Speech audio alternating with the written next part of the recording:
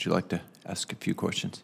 Thank you, Senator Heinrich. I'd like to first direct my questions to the Deputy Secretary to talk about small modular reactors. It's a topic that comes up very often as I talk to leaders around the world and to business leaders as well. I think you've had some discussion with Ranking Member Kennedy already today, but I'd like to just establish a couple of basic points first.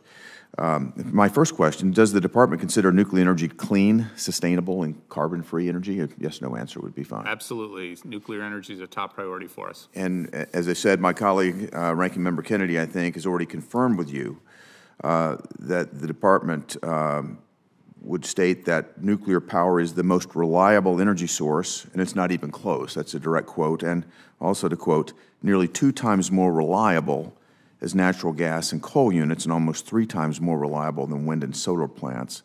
That's from the Department's Office of Nuclear Energy website. So I'd like to come back to you and ask that, given that nuclear energy is clean, carbon-free, and more reliable than other energy sources, do you agree that the United States should be encouraging the production of more nuclear power? Absolutely, and we've got a lot of fundings, thanks to Congress, to extend the lifetime of our existing nuclear, which is incredibly important. It's about 20% of our overall electricity generation in our country, as you know, Senator. And then also focusing, just as you said, on SMRs, on the small modular reactors, the reactors of the future, top priority for us. Well, the demand is clearly there, as I said. As I speak with leaders around the world, I was just in Latin America and talking with leaders there who are trying to make transitions, and they see this as a great opportunity to partner with the United States of America. And also, it's an area that would satisfy important demands while meeting certain climate objectives.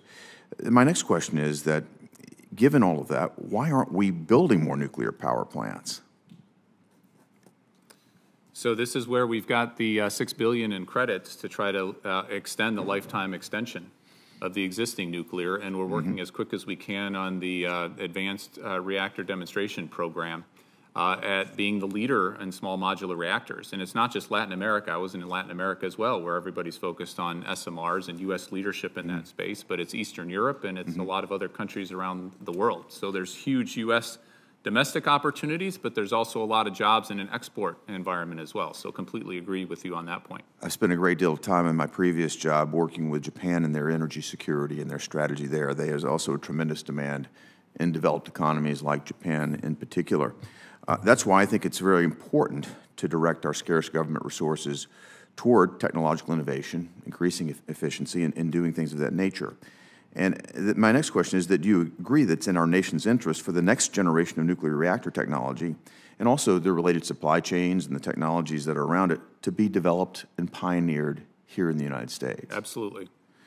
My concern is that this administration seems to be more focused on pouring billions of taxpayer dollars into wind and solar when we have a serious situation where China controls a lot of the natural resources and a lot of the supplies there, as opposed to being a competitive advantage for America, where in contrast, if we look at nuclear power, it's an area where the United States actually does possess a lead. We can build a supply chain that doesn't pass through China, but it requires us to develop the next generation of this technology right here in the United States. Then in March, the DOE released a series of reports that were focused on green energy technologies, including a report focused solely on advanced nuclear. That report stated, and I'm going to quote, "It's likely that the first design to reach a critical mass of orders may be a Gen 3 plus SMR." I attended an event in March in which the Tennessee Valley Authority, GE Hitachi, Ontario Power, and Synthos announced that they're teaming up to advance the global deployment of grid-scale modular nuclear reactor. That first SMR in North America is going to be built in Canada, not in the United States. However, the next SMR, and the first in the United States, could be built at the Clinch River site in Oak Ridge, Tennessee. You might be wondering why I'm talking about this.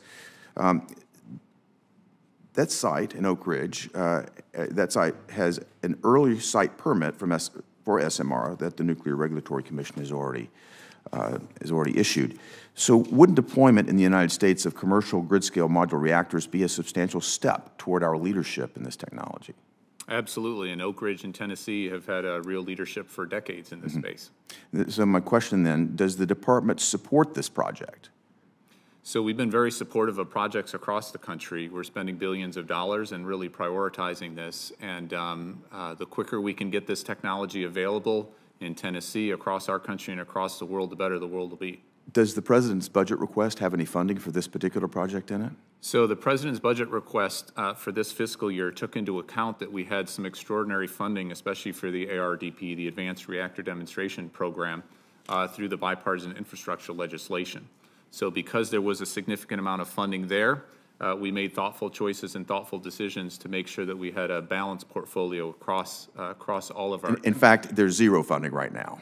And what I want to do is encourage you to accelerate this because the market opportunity is before us. Thank you. Thank you, Mr. Chairman. Senator